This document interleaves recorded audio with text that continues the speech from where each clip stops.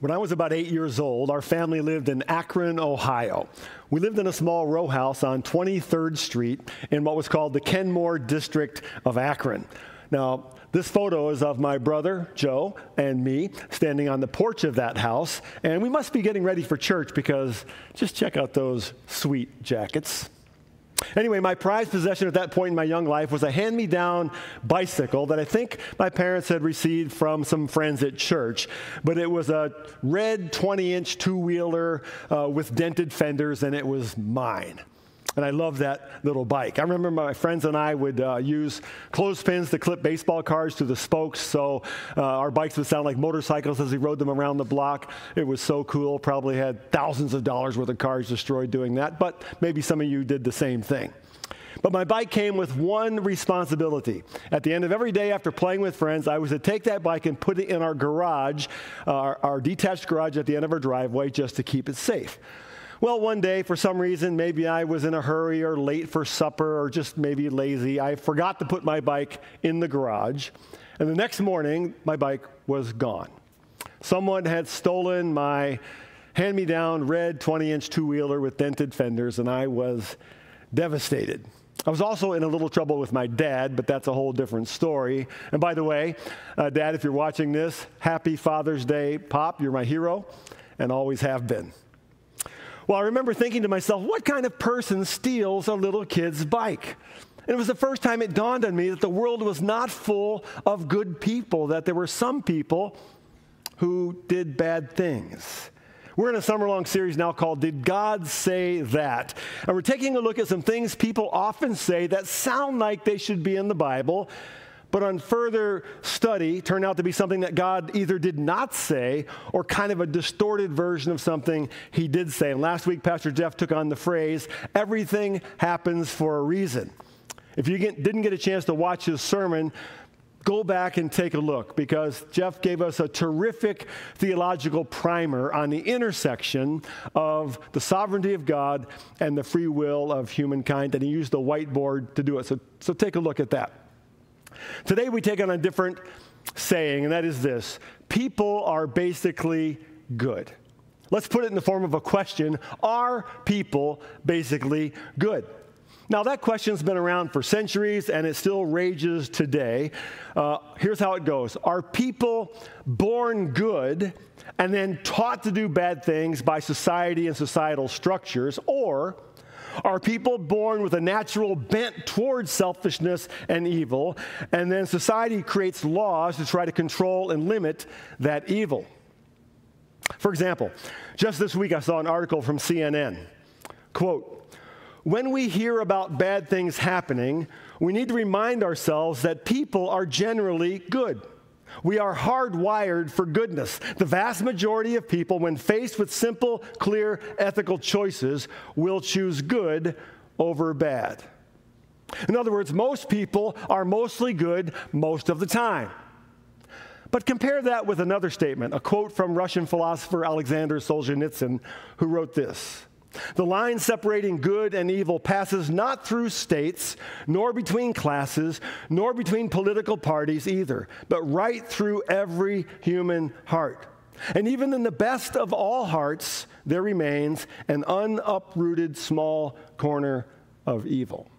So, are people basically good? Here's the biblical answer: yes and no. Sound confusing?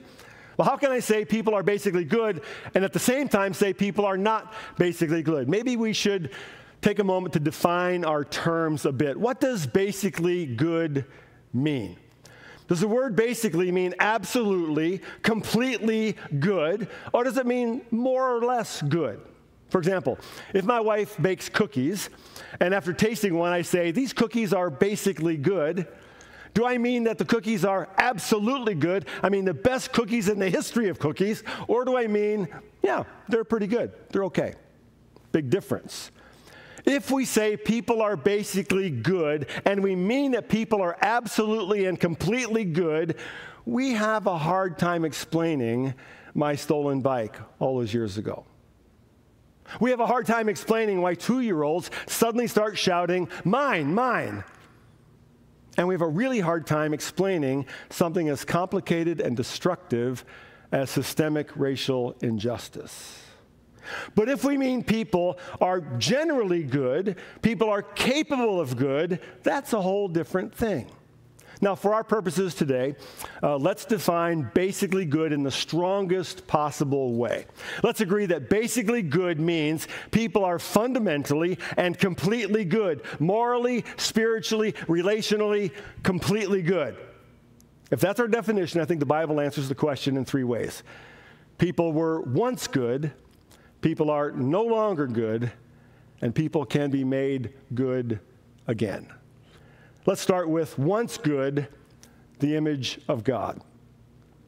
Years ago, I was in my mid-20s, struggling my way through graduate school, trying to clarify God's direction in my life, and I was working all day as a substitute teacher, then as a basketball coach, going to my grad classes at night. So one night in the middle of the winter in Indiana, I finished class about 10 o'clock and jumped in my car to make about the 40-minute drive back to my apartment.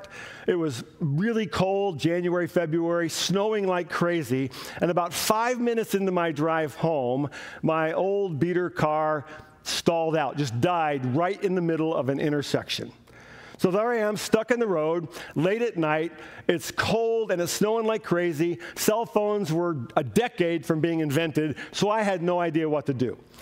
So while I'm sitting there contemplating my very limited options, including the possibility of freezing to death in my car, I noticed a man, the only person I could see, and he had seen my car, and was walking straight across the intersection toward me. He had a dark coat on, hood pulled up over his head. I couldn't see his face, hands jammed in his pockets, and he was headed straight toward my car. Now, my first instinct, as you might understand, was to make sure my doors were locked. I mean, it was late at night. This was a stranger. I had no idea what his intentions were. And he came right up to my car, right up to my window, and sort of motioned for me to roll down the window, which I rolled down about an inch. He said, "Pop the hood."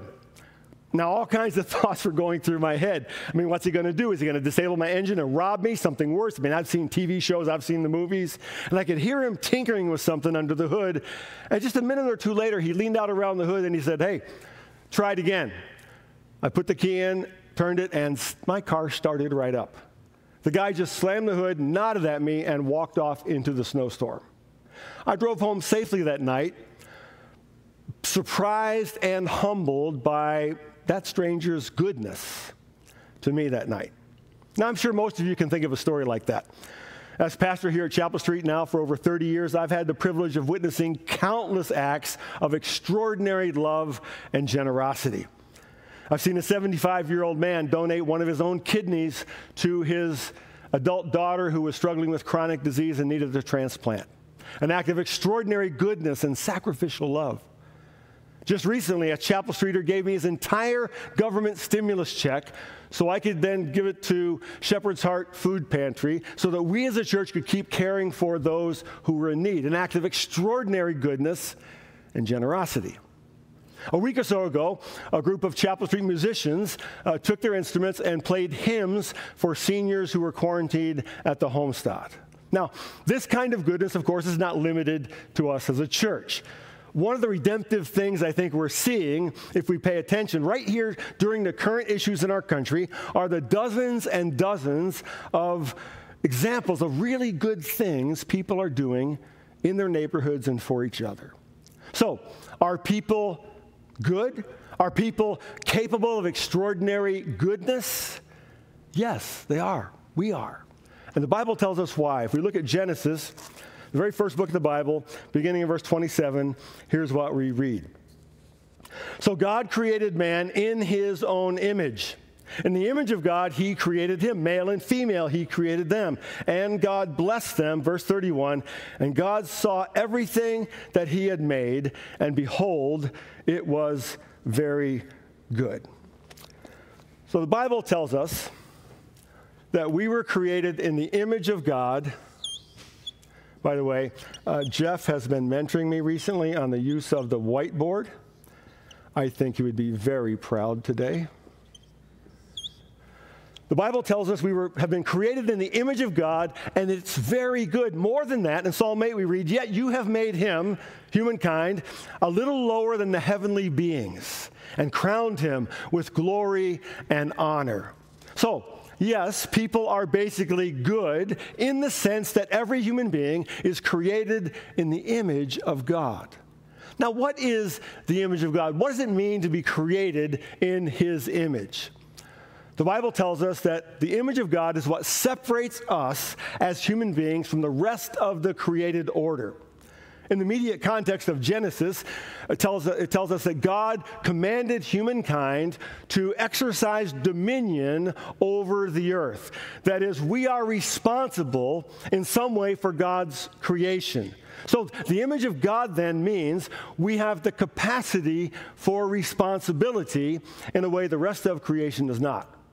It means we have the capacity for free will. Jeff talked about this last week, which means we have the capacity for wisdom. The image of God gives us the capacity to choose our behavior, that is to act over against our biological drives and instincts. For example, in the animal world, when animals are in heat, they mate. That's just what animals do. But we as human beings have been given the capacity to choose our behavior over against our biological drives. So we can choose, therefore, to discipline ourselves and our drives and choose to be linked in marriage monogamously for a lifetime with another person. We are in the image of God. We have the capacity to create as God creates. Art and music and engineering all are part of the image of God. And most importantly, the image of God gives us the capacity to love those in our family, to love not just those in our family, to love those who love us back, but to also love those who don't love us back, to love our neighbor who maybe does not know us, to love those outside of our group, to love those who are unlike us, and even to love those who do not love us back. In short, the image of God gives us the capacity for goodness. Being created in the image of God means human beings are good in two primary ways. First, because to bear the image of God means that every human being is equally and eternally loved and valued by God. And this is why, by the way, we are instinctively outraged by injustice, and we should be. Secondly, because to bear the image of God means that every human being is capable of expressing the image of God. Every human being is capable of goodness through love, generosity, service, compassion, grace, and forgiveness. Years ago, my dad was on a ministry trip in Lima, Peru, I think it was, and he was on a crowded street trying to take a picture with his brand new camera. He had both hands on his camera, and he was robbed in broad daylight. A guy came up behind him and sort of jumped him, shoved his hand in my dad's back pocket, and just ripped out everything he had in his pocket. Wallet, money, passport, everything, and started running down the street. My dad realized that the guy had also gotten his lens cap for his brand new camera. So my dad, in his sort of pidgin Spanish, yelled after the guy, hey, amigo, mi camera. And the guy stopped running, fished around in the loot he had just stolen, found the lens cap, and threw it back to my dad. So in the middle of a robbery, that pickpocket did a good thing. Why? Because he bears the image of God. We often hear the question, why do good people do bad things? I'm going to try to answer that in just a bit. But how about this question? Why do bad people still do good things? I saw a story recently about a drug dealer, bad guy, who provided Christmas dinners for needy children. Good thing. Did you know that Hitler's Nazi regime passed legislation, lots of legislation, protecting animal rights?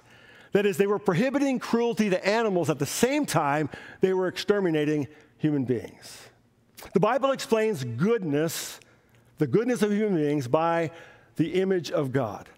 But the Bible also explains what's gone wrong with the image of God. And that leads me to the second point today. People are no longer good. The image is distorted. One of the most heartbreaking conversations I've had in my 34 years here at Chapel Street took place at the South Street campus a number of years ago. After a service, a woman in her late 70s, early 80s walked to the front, asked me to pray with her. When I asked her what she wanted me to pray about, she told me that she had been sexually abused as a child by her own father. More heartbreaking than that, even, she told me that I was the first person she had shared this with in the 70 years since. Or consider the story of what's now called the Tulsa Massacre, when in 1921 an entire region of the city was burned to the ground, the Greenwood District, a primarily African-American area of the city, businesses destroyed, homes destroyed, and somewhere around 200 black Americans lost their lives, were buried in mass graves, and not a single arrest was made. Now, we don't have to look very far to see evidence that something has gone terribly wrong with the image of God. Because if people are basically good, why do we do such terrible things, to each other? Why? It's because the Bible says the image of God has been distorted, and the Bible explains it like this. Jeremiah 17 says, "The heart is desperately wicked, deceitful above all things, desperately sick. Who can understand it?"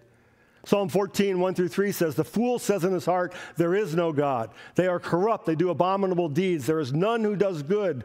The Lord looks down from heaven on the children of man to see if there are any who understand, who seek after God. They have all turned aside. Together they have become corrupt. There is none who does good, not even one." In the New Testament, the Apostle Paul says it like this in Romans, "For all have sinned and fall short of the glory of God." Human beings are no longer good in that human beings no longer bear the image of God, no longer reflect the image of God in the way he intended. The image has been distorted. Now, the Bible calls this distortion sin. Now, I know it's a word that our culture doesn't like to use much anymore. We don't like to talk about sin, but we all know what it is. We all know it when we see it. Sin is that which hurts and destroys. Sin is injustice and violence and greed.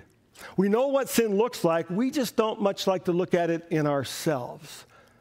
Now, to say we have sinned means three things. It means we have chosen in our freedom to reject the loving limit and authority of God. In a sense, we've raised our fist to heaven and said, "You can't tell me what to do.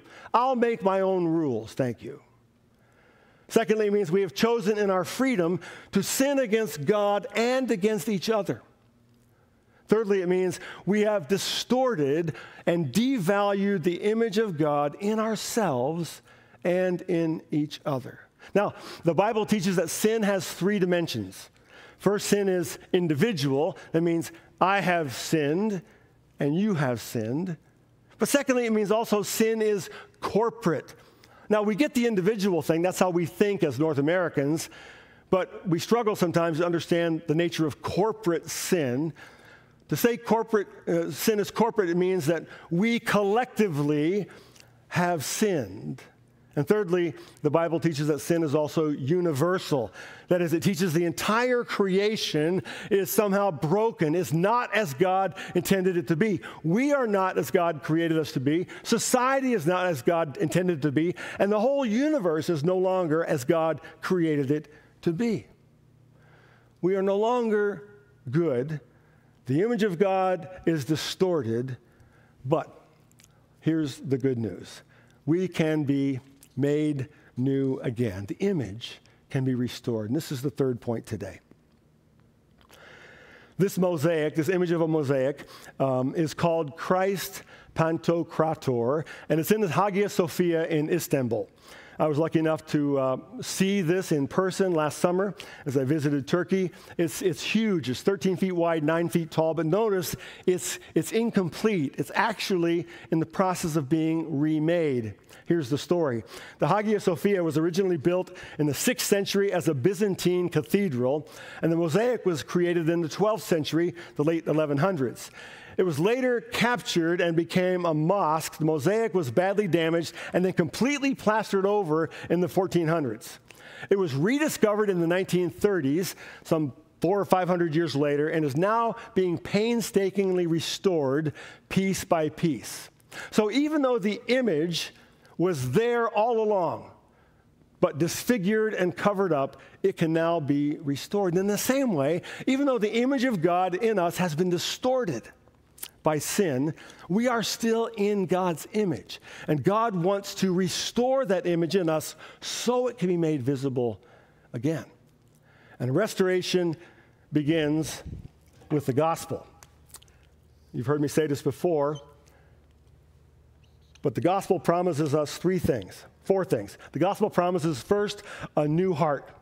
A new heart through the forgiveness of sin, but more than that, a transformation that's actually more like a heart transplant. Back in Ezekiel in the Old Testament, we read, "And I will give them one heart, and a new spirit I will put within them. I will remove the heart of stone from their flesh and give them a heart of flesh. And they will be my people, and I will be their God."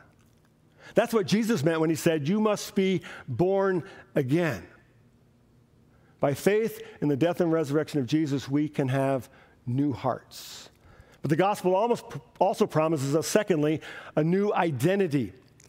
We are adopted by faith as sons and daughters of God, which means we are no longer defined by our sin, no longer defined by our culture, by our successes, by our status, by our wealth, by our race, by our gender. We are now defined by the one who adopted us, who gives us new privileges and a new inheritance, including the Holy Spirit, who begins to restore the image of God by shaping us into the very image of Jesus himself. Listen to Paul in Romans chapter 8. "For those whom he foreknew, he also predestined to be conformed to the image of his Son, in order that he might be the firstborn among many brothers." By faith, we have a new identity. Thirdly, the gospel promises us a new purpose. That is to live and serve in his kingdom, which means new attitudes, new actions, and new behaviors. Paul again in Colossians chapter 3. "You have put off the old self with its practices and have put on the new self, which is being renewed in the knowledge after the image of its creator." Now, what does that look like? What does that image look like? He tells us in Galatians 5. He says, "But the fruit of the Spirit is love, joy, peace, patience, kindness, goodness, faithfulness, gentleness, self-control. Against such things there is no law." Now, the work of the gospel in our lives is both instantaneous and a work in progress. It's instantaneous because at the moment you put your faith in Christ, you receive the gift of salvation. You receive the gift of the Holy Spirit. And then the Holy Spirit begins the work in progress. The old-fashioned word for this was sanctification, the process by which the Holy Spirit works in us to produce spiritual maturity and Christ-likeness. Through the gospel, we have new purpose. But this process of restoration, the Bible says, is not ultimately completed until we receive the fourth promise of the gospel, and that is our new destiny. Listen to John in 1 John chapter 3. "Beloved, we are God's children now, and what we will be has not yet appeared. But we know that when he appears, we shall be like him, because we shall see him as he is." Now, John here is talking about the great hope of heaven, the resurrection into a new life and the new heaven and new earth that is waiting for us all who put our faith in Christ. Paul writes in 1 Corinthians 15, "Just as we have borne the image of the man of dust, we shall also bear the image of the man of heaven." By faith in Christ, we have a glorious new destiny. Many years ago, I had a very close friend. He grew up in a Christian home, as I did, grew up in the church, came to faith very early in his life. But as is so often the case, as he got into late adolescence, he began to drift a bit, spiritually speaking. By the time he got to college, he'd pretty much left his relationship with Jesus behind and threw himself headlong into the culture and life of a large secular campus and all that entails. The turning point in his story, he says, came in the second year of his university studies when he woke up one morning in a dorm that was not his, badly hungover, next to a young woman whose name he did not even know. He said he got up, and as he stood in front of the bathroom mirror, he was stunned to realize he did not recognize the face looking back at him. He did not know who he was. He said that day he packed up all his stuff from his dorm room, put it in his car, and quit school and drove all the way home. He said on that trip home, he had a very long and personal and honest conversation with Jesus.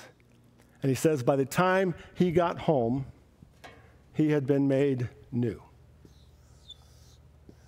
New heart, new identity, new purpose,